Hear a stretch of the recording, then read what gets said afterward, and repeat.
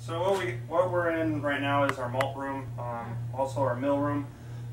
Basically, when I get a shipment of malt in, it all comes in here, and then when I'm ready to do a brew, I gotta throw it in the mill. And this one is our carafa, which is a very yeah, there's a big difference. Malt. It's like a coffee bean color. Right. And it actually tastes like coffee too, if you want to go ahead and eat some. Really? It's good for you. Oh, it does. That particular malt goes into our Schwartz beer. That's where you get the roasty flavor, a little bit of a coffee flavor. Going, I will actually get all my malts together and then start adding them into the mill, and then I'll go through the mill. So as we follow this wonderful piping, it goes up and around and over and out. The grain is moving through this pipe, which has gone above all our tanks down this way, and it comes all the way into this funnel-looking container. This is what we call a grist hopper. Basically, I usually mill the day before a brew and let it sit in here the day before. So I come in the day of the brewing, and I will actually open these gates up right here, and then let the grist all fall into the kettle. And actually, inside the kettle is a propeller-looking thing called an agitator. It'll spin all the grains in the water and mix it up real nice.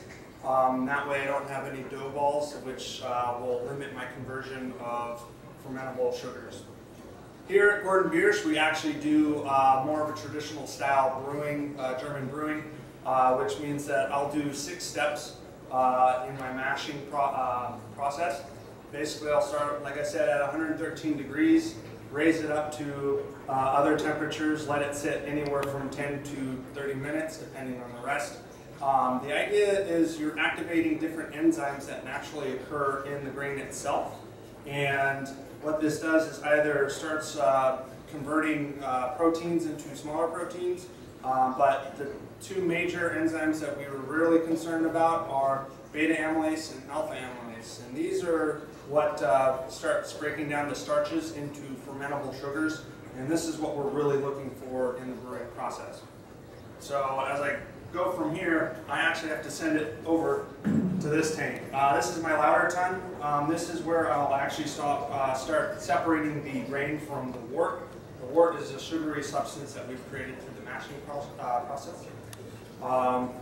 And as I start separating that, it'll go into this guy right here, which is my grant.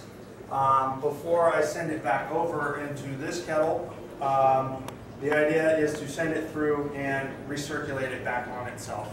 This will help clarify the wort, and that way I'm not sending particles through into the boil. After I do my recirculation, I then send it back into where I mashed in. And this is a mash/brew kettle. Once I'm done with the mash, I've got to get in there and clean it and make sure it's ready for the boil. So in the brewing process, we go by barrels. The barrel is 31 gallons or 2 kegs, 15.5 gallon kegs. So this is a 15-barrel brew system. I get about 400, my math is a little off, so you gotta bear with me, about 465-ish gallons per brew. And then each of my fermentation tanks are 30 barrels, so about 935 gallons. That's a lot. Yeah. So after 90 minutes, once again, we're German style, so we have to stick to the Reinheitsgebot, which is the German beer purity law of 1516. Originally accounted for 3 ingredients, malt, water, and hops. However, in the 1800s and the invention of the microscope, they discovered yeast was a very important part of the brewing process. So they amended it to include yeast. So it's really 4 ingredients. As you can see, fermentation is in action here. What is happening is the yeast is feeding off all those sugars that I've created through the brewing process. So what's happening is it's feeding off those sugars, creating alcohol, and creating CO2. Most of our beers here are lagers. The difference between lagers and ales. Lagers like to ferment at cooler temperatures, about 50 degrees, and then ales like to ferment at 70 degrees. And what this does is, the yeast will actually create different flavors in the beer. An ale will actually give a little bit more fruity flavors to it, especially our Hefeweizen, which is an ale. You'll notice a very clove and banana flavor that comes out. But all the rest of our beers, which are lagers like to ferment with a very crisp, clean flavor. And for a lot of our lagers, it takes about 35 days from grain to glass. And the Hefeweizen takes me about 2 to 3 weeks. So there's a quicker fermentation period with the Hefeweizen, which is an ale, and there's a little bit slower process with the lagers. All right, here we are at the Christopher Walken cooler. He's one of my favorite guys, and hey, you know, this is beer. But what's behind the door is the more magical part of this whole situation. So all the beers are actually served from these tanks in here. These are 868-gallon tanks, and from here they're just like big kegs, really, you know, that they just get sent down into the ports on the bottom and sent all the way back to that back wall of Gidgets and Gadgets. Those black boxes are actually beer pumps that helps kind of push the beer along all the way to our bar. We actually cool those towers down.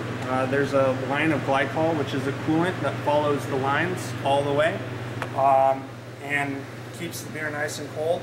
Fills up that tower with glycol, and a tube runs right through with the beer.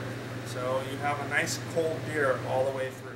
Matt, thank you so much for giving us this great tour of the brewery. It was very educational. Can anybody come and schedule a tour with you? Of course. Come on in. I'll give you the whole spiel.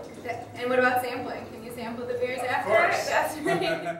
Well, thank you so much. I really appreciate it. This has been great. Yeah, well, thanks for coming in. Absolutely. I had a good time. Good. That's a wrap with Walden 360.